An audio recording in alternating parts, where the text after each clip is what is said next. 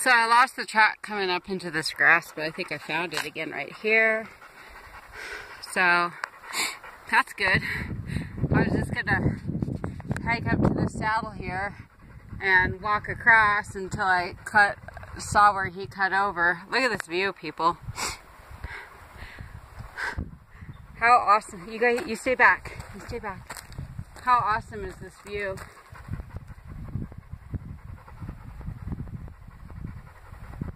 I think that's a bear track. It's hard to tell. It's smudged out.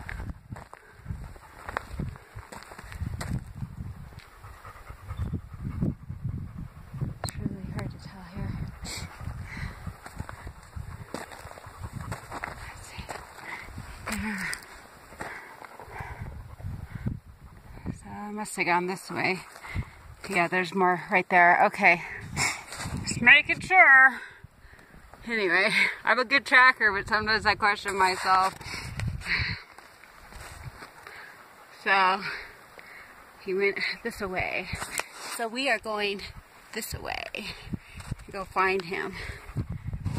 It's cool out, and there's a breeze, but it's humid. But anyway, I just wanted to show that. Okay, we're still on the track of our bear. See if we can find where he went.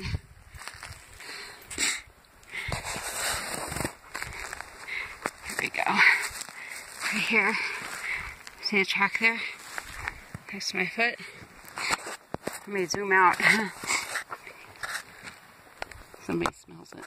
That's why I'm keeping him back, because he will go if I were to tell him to. So he's staying back. He's just here for protection, nothing more. Make sure I don't miss my track here. Okay, now we're gonna get into the icky stuff again where it's gonna be hard tracking. Right here, right here, right here. It takes time, but to me, this is much more productive than sitting on my butt all day. No offense to those that do, I just rather do it this way.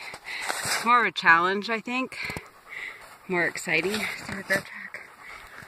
So I've already tracked it a good quarter mile already, I'd say. So our bear is probably down in that drainage somewhere. Hold on, I see something over there. I'm gonna go get my oh crap, I don't have my binoculars or my pack. Here, I'm gonna turn this off, get my camera out and zoom in. I see a big black dot over there. Hold on.